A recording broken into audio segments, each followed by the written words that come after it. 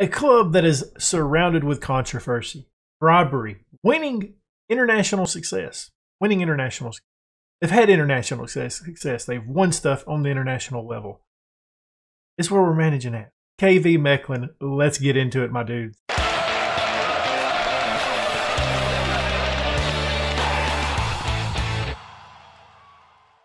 Before we get into today's episode, why don't you go ahead and leave a thumbs up, subscribe, hit that notification bell, and leave a comment down below. And also, check the description right now. I'm leaving a link down there to the FM Llama's video, the League Lowdown on Belgium, where he goes into a little bit more detail. He's done a lot more research. He's the inspiration of why I picked this team, why I picked this club, why I picked Belgium.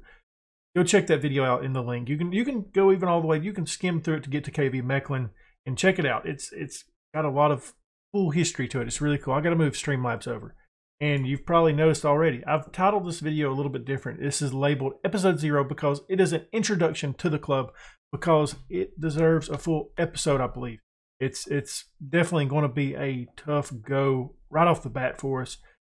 Let's look at the stuff though. Let's look at some stuff here. The overview of what we have won. We've won the European Cup Winners' Cup in 1988. They won the UEFA Super Cup in 1988. They won the league on 4 separate occasions in 43, 46, 48, and 89. They've won the Belgium Cup 2 separate times in 87 and recently in 2019. They've won the second division 7 separate occasions. Not sure what that one is. They've won it one time. 19. What is this? Okay, that's the second division. They've won the second division seven separate times. That one got me.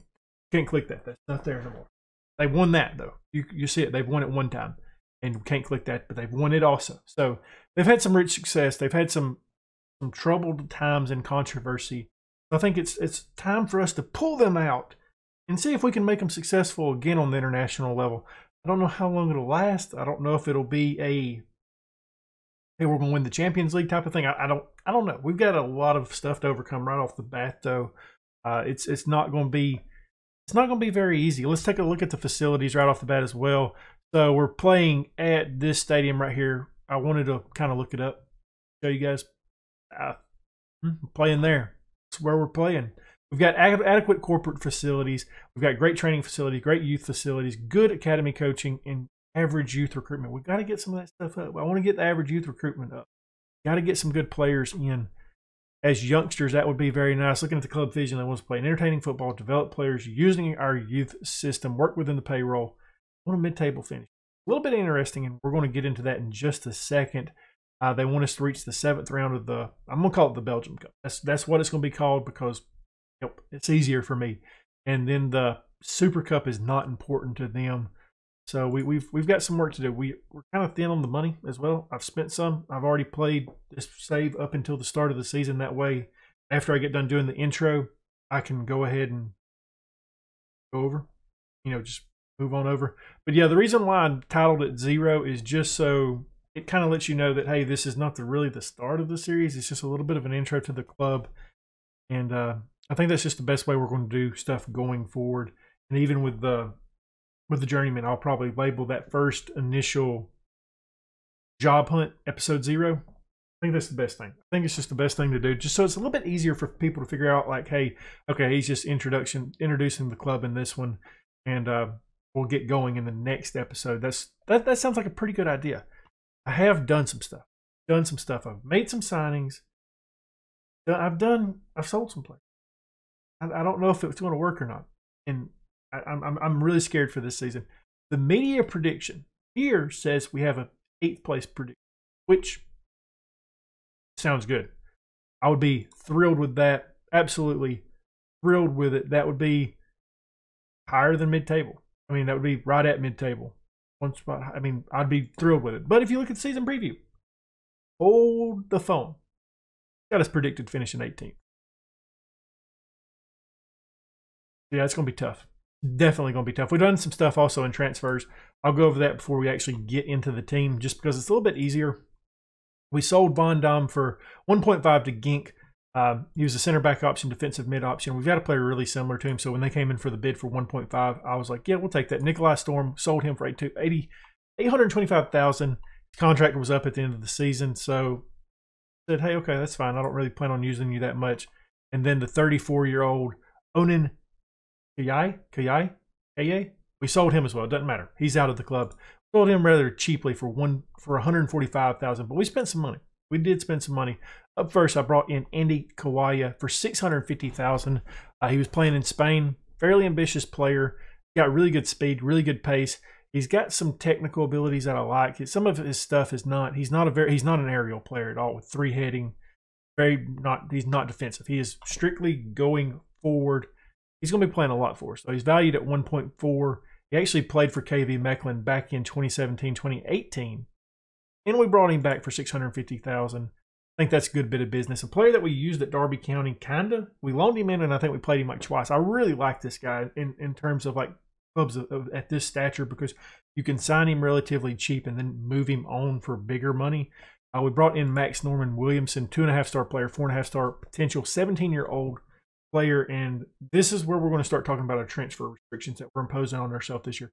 We're only signing Belgian players or players that can become trained in the nation, which is Max Norman Williamson here. Big lad at 17, 6'3". Got to work on his strength a little bit. He's definitely a project that I think we can actually use. I think he's going to be a good player this year. He's going to be a player that we can use this year and develop this year into a really good player in the future. And then Andy Koshi, another young player that I purchased, 2-star player, 5-star potential. Purchased him from Cercle Bruges for $725,000. So we spent the money on the youngsters this year, which I think that's what we're going to have to do, because I looked at some of the players that want to come to the club, and they're just not really. It's like you're swapping players out. Like if you sell somebody and you bring somebody in, you're just swapping a player out on terms of current ability. I think we're going to have to work on building up the youth to get to where we want to be in the future. So that's good news. I'm happy with these 3 signings that we got. I think they can definitely help out the club in the future. Looking at the club info, we got Rob Schoof is our captain this year. He's a central mid player, defensive mid player, attacking mid player. He can do it all. 3.5-star player, 3.5-star potential ability, resolute personality, good determination, good leadership. I think he's going to be a pretty good captain for us. He's played here for a couple seasons now, so I'm excited about that. Up next, our vice captain. He's already hurt. Stephen Defour. He is 32 years old, 4-star player, 4-star potential. I'm ready to get him back because I think he's going to be a huge player for us for the future. He's a Belgian legend with 52 caps. My, oh my, it's his first season here as well, and he picks up an injury right off the bat. Bad news for him. And then our hot prospect we've done discussed once, Max Norman Williamson. There's the kits, lovely kits. Our stadium was built in 1911. Good capacity, or good stadium condition. The capacity is at 17,500. So we got some work to do. I want to take a look at the stadium. I want to take a look at it. We're going to actually take a look at it right. Well, here it is, the AFAS Stadium in Mechelen. It looks pretty nice. I mean, from the outside, I did notice over here. Go back here. This is where I actually spawned in here on Google Maps, right next to the cemetery. So they're quiet fans. They're very quiet. They're not very loud at all. It looks like a lovely stadium from the outside. It's kind of hard to move around. It looks like there is some construction going on at the time of Google Maps being here. So there we go. There is the outside look of it. I want to see if I can do this. I don't want to do that. Okay, I want to bring this back, because we can actually drop our guy in the stadium. I'm terrible with Google Maps. What just happened? Who done it? What did you guys just click? Break it? Okay, this is what I wanted. There we go. We're back here. So we can actually take a look, and I actually like this view right here. Go ahead and collapse that. It's a view from inside the stadium during a match. It's definitely an interesting style. I like it though. It's pretty cool. It is definitely pretty cool. You got some fans back here. This guy right here, he looks like he's having a great time. Absolutely thrilled out there. But yeah, that's the stadium. I think it should be fun. I heard my dog's making some noise. I don't know what that was. That was a little bit crazy. But yeah, I think we're going to have a good time here in Belgium, playing here at the AFAS Stadium. That's what I'm going to call it. I don't know if that's what it looked like to me. But yeah, I definitely like the curvature right here of the stands. I think that's pretty cool. I do. I think that's pretty cool. There is the construction going on in the background, and if we can actually Can we go? I don't want to do that. Why you want me? That's the same. I'm sorry, I'm having to kind of look at the. There was another view of the stadium that I actually wanted. Google Maps is dead. I didn't want to. Yep, I crashed Google Maps. I apologize. It's dead. What has happened? That's the stadium. Well, I know you guys have been waiting for this time to struggle pronouncing it. Let's get into it. One thing I do want to note before we actually take a look at some players is I have sold this guy, Lucas. He is leaving on the 15th of August, so he won't be here very long. He's going to be leaving the club as well. Another player that I have sold. Yeah, let's do it. Stephen DeFore, we've already discussed him. He's injured right now. We'll go into that a little bit later. He's going to be a key player for us. Back from his Victor Wernerson, a left back option, 3.5-star player, 4-star potential, 25-year-old Swedish international. Play anywhere on that left-hand side, and that's where we're going to play him. Kind of excited about him. I think he's going to be a pretty good player for us. Up next, we got another Swedish international in Gustav. Gustav, we got Gustav here, 3.5-star player, 4-star striking option, and he's just really well balanced. I mean, his personality is balanced, just balanced. That's what we say about him. Kind of ready to see what he can do. Karim up next, 3.5-star player, 3.5-star potential. Play on the right wing, plays the number 10 for us. First year here, excited to see what he can do for us. Marion Cheved, loaned in from Celtic, 3.5-star player, 4-star right wing option. Ready to see him. Let's see all the guys. Player that I'm really disappointed for, Astor. I wanted to play with him, but he's joining Wolfsburg. It's updated. There was a question on Twitter about it. He is leaving the club next year, so we will have one good season with him. Kind of, he's banged up, so he'll be missing the start of the season. Jordy is up next, 3.5-star player, 4-star potential Belgian player. That's a defensive mid option, center back option. He can actually play center back. I'm happy about that because he's 6'3". He's a pretty big lad, so definitely think he'll have an option there for us. And one of the players that I did bring in, I think we haven't discussed the players that I've brought in yet. Andy Kawaya, I brought him in for $650,000 if I didn't go over it, transfers. He came in excited to see what he can do. Excited to see what he can do. Valued at 1.4. He's a former player at the club already. Definitely a very quick player with 16 acceleration, 16 pace. He can get it going. Ready to see that. Sandy Walsh, left back, right back option, 3.5-star potential ability. I think he's gonna be all right. But yeah, I'm excited about some of these players. Some of these guys, I mean, there's gonna be some overall. There's definitely gonna be some overall with the team. There's definitely going to be some overhaul with the team. Got to look at our transfers, because I don't think I did it. I've recorded this episode. This is actually the second time I've recorded it. I really didn't like the energy I had in the first one. So if I've already went over this, I apologize. So going into transfers, I think I've discussed it already. Like I said, I've recorded it once. I don't remember exactly what I've discussed and what I haven't so far. Transfer restrictions we're imposing on ourselves. Signing only Belgian players or players that can become trained in nation and trained at club. So hopefully we can do that. We've sold out Van Dam to Gink for 1.5. He's just an average player. Nikolai Storm, we sold him for 825. Una Kaya, we sold him for 145,000. So those are the three guys that have left the club already. Guys that I have brought in: Andy Koshi from Circle Bruce for 725,000. Future player for us, 2-star player, 5-star potential center mid option, 19-year-old player. Excited to see what the young kid can do. Definitely excited about him.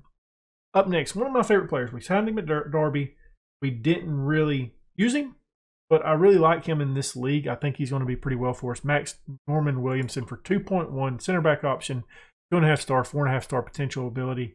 You guys can take a pause and look at him. I'm pretty sure I've discussed why I like him in the past. I just think he's a good player. I think he's going to help us out. Then the Andy Kawaya guy, we've looked at him already. He came in as well. So that's what we've done. We've done some stuff. We're ready for the season to start. I'm actually on the day that the match starts. We've got our tactics set up. This is what we're going to be using in the first match. Right there. That's the players that I'll probably end up using for this match. I do have another tactic that I'm training in right now as well, and it's just a defensive mid option instead of the attacking mid, so we can use that as well when we have to. I'm excited about it. I think we got a good side. We just got to get through these injuries because there's quite a few of them. We got our backup goalkeeper. He's out for 2 to 4 months. Stephen DeFore, he's out 2 to 3 months with a broken foot at the age of 32. That's not good. Astor is out for 5 weeks to 2 months with a torn thigh muscle. And then one of our backup striking options is actually a really good player. He's out for a couple weeks, I think. Yeah, he's out just for a couple of days. He should be back pretty soon. That's good news. Sandy Walsh and Marin Chevette also coming back from injury. Make sure to check out tomorrow's episode. The first matches, my dudes. The first matches. Thank you. I am excited about it. I'm so excited about this Belgium save. It should be a fun time, and I hope you guys enjoyed it as well. Make sure, go in the description, check out FM Llama's video on the league. It's just a good watch. Just watch the whole video. If you need save ideas, that's the man to go to. He absolutely kills it every year with those league lowdowns. Make sure to check him out. Leave him a subscribe. Let him know that I sent you. There might be like 2 people do it, but thank you guys. It's good stuff over there. If you enjoyed this episode, if you're ready for the save to come out tomorrow, let me know down in the comments by leaving a thumbs up, subscribe, hit that notification bell, leave a comment down below. And as always, my dudes,